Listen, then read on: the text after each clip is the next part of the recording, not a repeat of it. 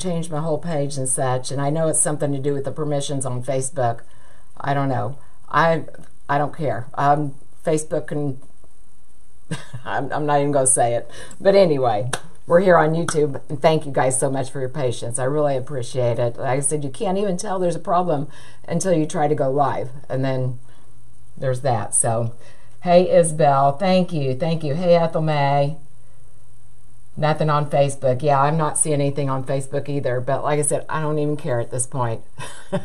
You guys are here, and I'm happy to serve you. So, but that does limit what all I can do, because I've wasted all this time. I don't even know what time it is. Wasted 20 minutes. My mom's supposed to be here shortly, and we're supposed to go do something and go and see my sister. But anyway, I wanted to come on here and do show you guys a quick tip, because I have a wreath that I need to be updating, and actually it's probably pretty late. I usually try to do it like right before the next season, like now I'm starting to think about summer, and even some people are shopping for fall right now, guys, if you can believe it, fall and Halloween. But anyway, this is a spring wreath that I really should have updated quite some time ago, but I'm just now getting around it. I kept looking at it. I've got a wreath graveyard that I keep looking at it and to remind me to do it, but I just never have done it. But in the meantime, I wanted to show you a tip that's going to apply with this wreath. And this is one of those projects that I was never happy with it. And I did this on a live video. You may have even seen it. But, I mean, if you took away the theme and took away this bow and such, I think it'd be okay. But it's a strawberry wreath. In case you can't tell, there's these little strawberries in here. And I had this really cute sign. But I think what got me off course on this wreath, but like I said, I was making it live, so I just kind of went with it. I don't know if you can see, but it has the little seeds there are yellow. And, I looked at it after it was done. I'm like, it's way too busy. Way too busy. And, if somebody's wanting a strawberry wreath, they probably don't want yellow.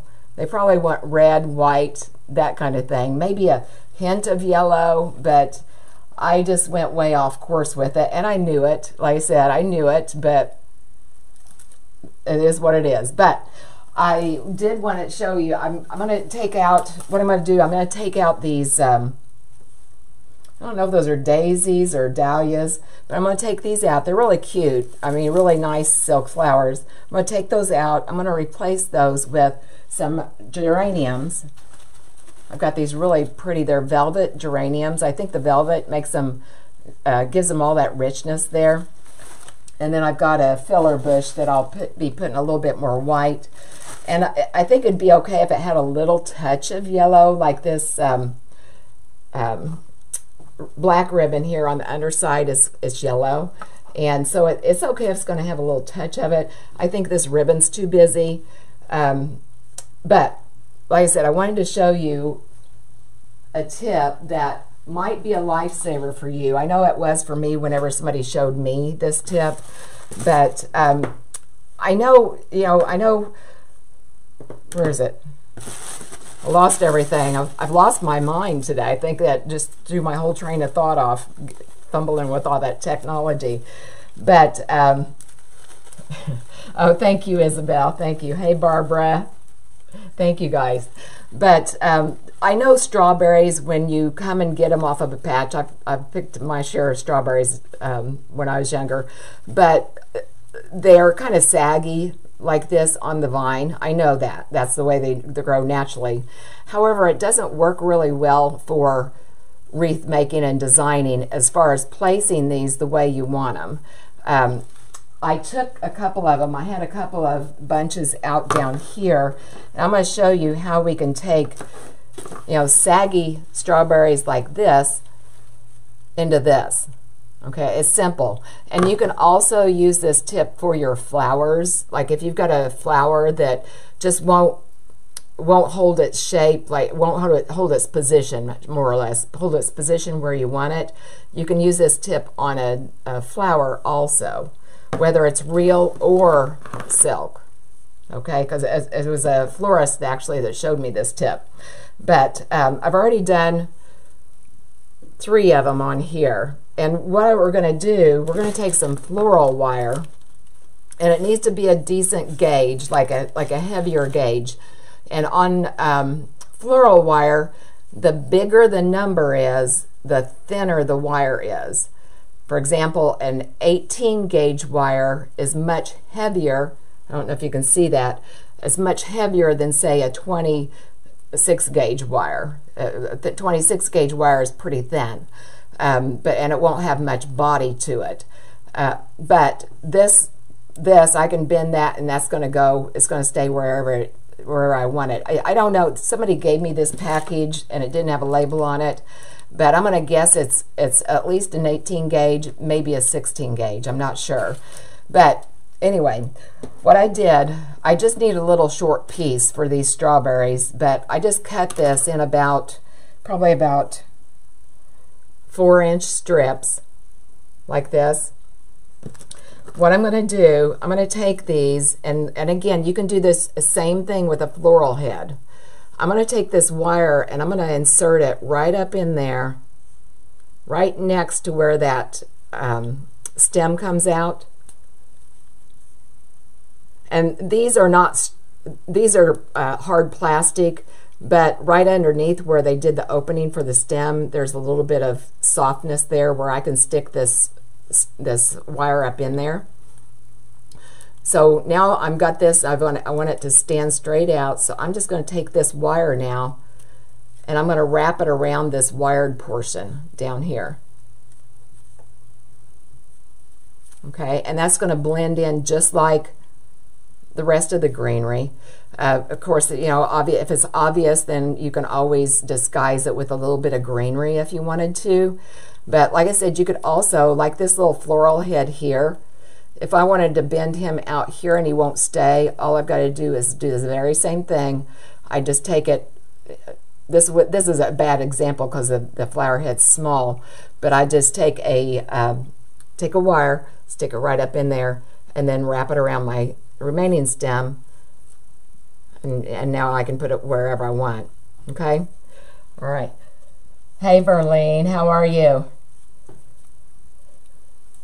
Yeah, we had some technical issues. If you're just joining in, we had some technical issues, so I'm just now getting here. Facebook is going to have to, they're going to have a download later, or an upload, I should say.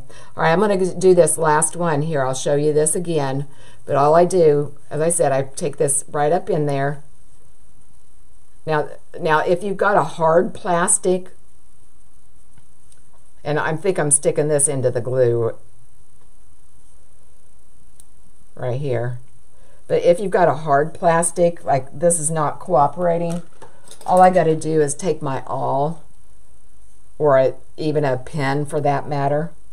Make sure I don't run it through my finger. Just make a little hole there.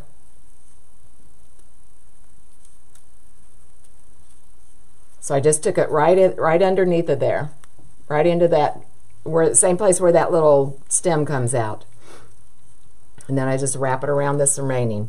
Now, depending, now these are a little harder plastic, so I'm going to do this on this. You don't necessarily have to glue. It just depends on how much you can get up in there. But I am going to glue these because they're hard plastic. I'm afraid they're going to slide out. You know, the styrofoam tends to stick to it a little bit better. But I'm just going to put just a little dab of glue, just like right there, right where I did that. That's kind of messy, but we'll clean it up. And you'll want to, if you do this with your hot glue gun like I just did, you'll want to be careful, because if you get that softer plastic in there, it'll melt it. So if that's going to change your design, then you need to think about that. Okay? All right, but now I can position those any way I want. All right? Sarah, yes. Yes, I do. I know, you guys, Sarah and Nancy. Yes, I finally said heck with them. They changed my page. They changed the settings, took my apps off and everything. That's what I was doing with the computer. Finally, I said I don't care. And that's, like I said, that's one of the reasons I like going on YouTube better. I need to work more on growing my YouTube and getting people shifted over here, because YouTube is pretty reliable. I know whenever I go live, I'm live. And usually if it's a hiccup, it's my problem, not because they changed everything that I'm familiar with. But that's okay. All right, do you guys have any questions about that? Like I said, I would use either 16 or 18 gauge wire. Hey, Valerie. Yeah, not on Facebook today. Facebook and me for some reason it won't let me go live over there, and it's going to be a project to get it to work again, I think, unless I made them mad, and I don't know. Like right now, I'm done. I don't even care. You guys ever get like that? Like, just leave it alone. Leave it alone, please.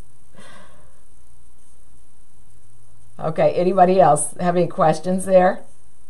But like I said, what I'm going to do, I'm going to swap out these dahlias for geraniums. I'm going to swap those out.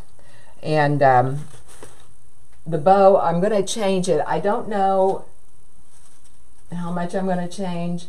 I'm going to at least come back, if I make a completely new bow, I'm going to come back with the 2.5 inch red, this polka dot. I'm going to get rid of these two for sure. But see how, look, I'll cut those out and just see how much even that calms this down. It's just, like I said, if somebody's buying a strawberry wreath, they don't want yellow, they want red. But yeah, if you're just coming in, I explained everything at the beginning after I finally was able to get live, after I gave up on Facebook.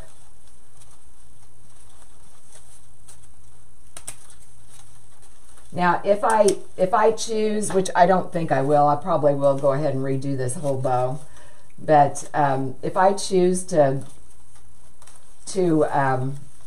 leave the red and the black and just add another ribbon or something like that, then this will be covered up where I cut that off. But you don't want to pull out the whole thing, because then your bow's going to fall apart, because you've got that pipe cleaner there holding on to a certain amount of ribbon. You take it out completely and then it's not going to hold on to the remaining ribbon. But look how that calmed that down, and I haven't even taken it all out. I mean, this needs to come out, this needs to come out, and these need to go into. Actually, let me see if I can just slide one out. I don't know if I can or not.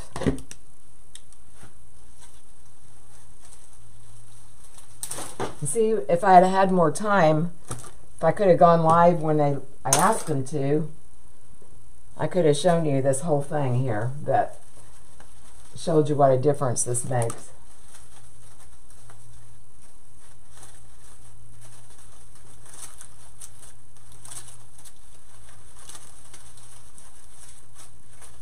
Trying to find where this other one comes out here.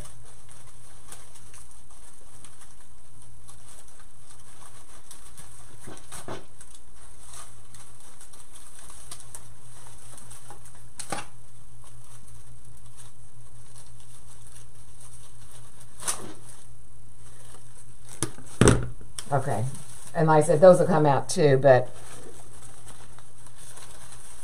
I think that'll make a much prettier wreath with those red geraniums, and then add in some of this filler flower.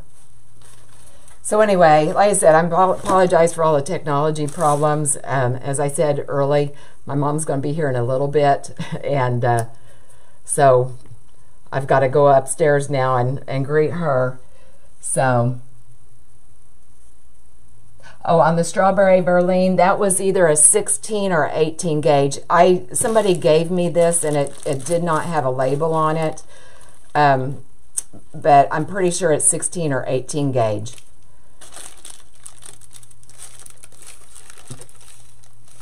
Oh, you like it? Yeah, yeah, Diane, here I am. Yeah, Facebook and I are fighting today for some reason. It's going to take me well, I worked on it 20 minutes or so. I've just been live here for, what, 10 minutes, 15 minutes maybe.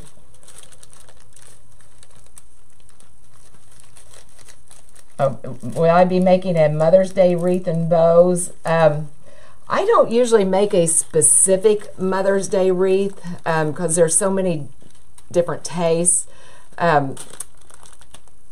Pretty much in any of my springtime wreaths or that kind of thing, I would put a Mother's Day tag in it, but I don't usually make one specifically for Mother's Day, if that makes sense. Because to me, they can buy about anything. Oh, Valerie, you like the wreath as it is? Yeah, I just think it was too busy, and like I said, if somebody's buying a strawberry wreath, I think they would want the predominant color to be red and not yellow. But like I said, I was making this on a Facebook Live, so that's what the supplies I had pulled, and I knew it was wrong, or I knew I didn't like it whenever I was making it, but I just had to keep going. So, okay, all right. Oh, happy Easter to you guys too. Thank you so much. The wreath behind you. Which wreath are you talking about, Valerie?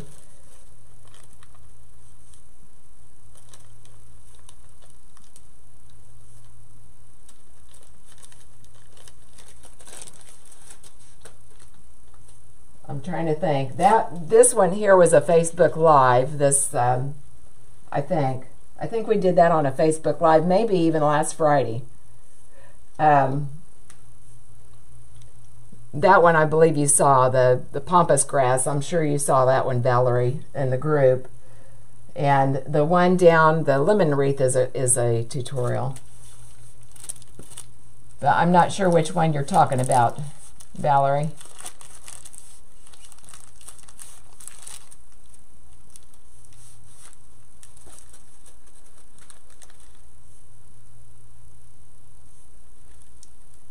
Oh, the strawberry? No, this was a Facebook Live. I don't know if it was last year, but it might have been the year before. I don't remember. But if you go to my business page in the search bar, if you put in strawberry, it might come up. But it was either last year or the year before. But I've needed to redo it for a while. But I'll be sure and post the after. Whenever we get done, or after I get done with it.